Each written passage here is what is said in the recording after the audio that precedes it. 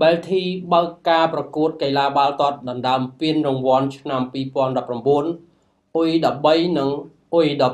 16 នៅរសៀលថ្ងៃទី19 ខែមករាឆ្នាំ2019 សាលាបែលធីអន្តរជាតិបានប្រារព្ធពិធីបើកការប្រកួតកីឡាបាល់ទាត់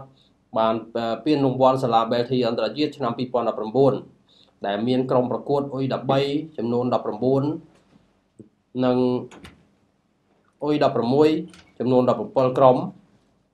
មកពីសាលាបែលធីទាំង19សាខានិងមានសិស្សានុសិស្សចូលរួមគាំទ្រចំនួនជាង 5629 នាក់នៅទីលានវិមាន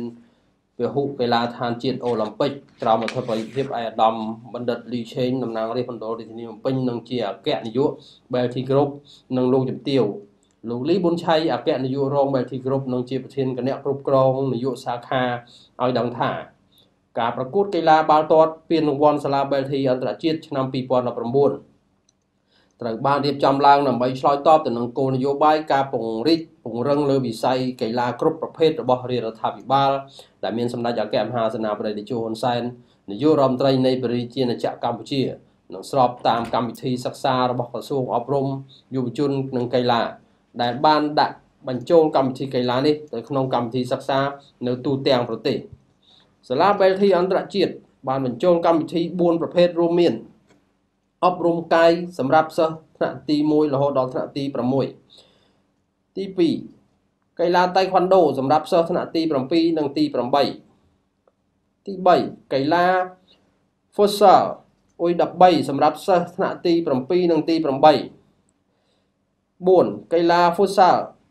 អ៊ុយ16សម្រាប់សិស្សថ្នាក់ទី10និងទី11ក្រុមកីឡាករដែលទទួលបានជ័យលាភីជើងឯកពានរង្វាន់សាលាបែលធីអន្តរជាតិឆ្នាំ2019ចែកចេញជា2ក្រុមគឺក្រុមអ៊ុយ13និងក្រុមអ៊ុយ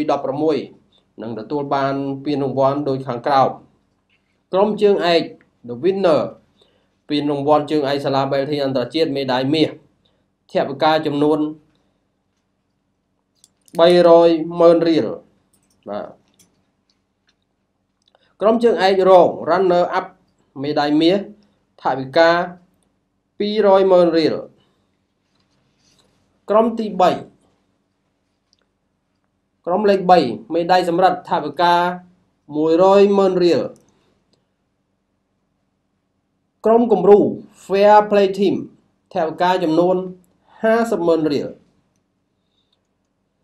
ចំណែកឯក្រុមកីឡាករទាំង28ក្រុមដែលមិនបានជាប់ជ័យលាភីក៏ទទួលបានថវិកាលើកទឹកចិត្តក្នុងមួយក្រុម20,000 រៀលទៀតផងដែរក្នុងឱកាសនោះដែរ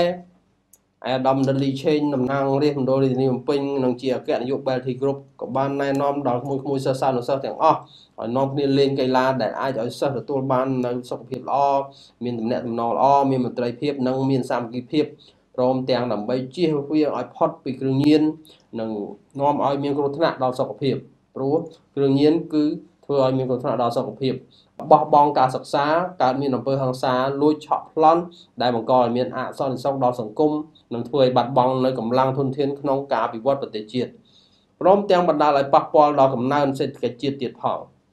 អាដាមបណ្ឌិតក៏បានផ្ដាំផ្ញើដល់ក្មួយក្រុមកីឡាករទាំង36ក្រុមឲ្យប្រកួតជាមួយគ្នាតាមលក្ខណៈបច្ចេកទេសសិលធម៌យុត្តិធម៌និងប្រកបដោយឆន្ទៈមោះមុតហើយចេះគោរពដៃគូប្រកួតរបស់ខ្លួនព្រោះការប្រកួតនេះជាលក្ខណៈគ្រួសារបែលធីបើទោះជាមានឈ្នះឬចាញ់ក៏នៅតែជាគ្រួសារបែលធីដដែល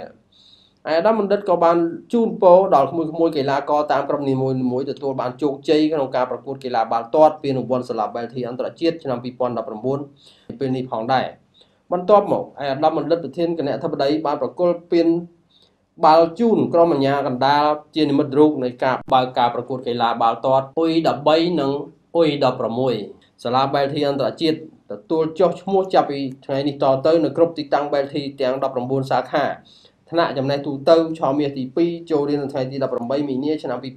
2019និងថ្នាក់ភាសាអង់គ្លេសវគ្គថ្មីចូលរៀនថ្ងៃទី4ខែមីនាឆ្នាំ2019ក្នុងការបង់ថ្លៃសិក្សាមួយវគ្គផ្ដល់ជូនសៀវភៅគូលឺច្បាប់ដើមមួយឈុតផងដែរ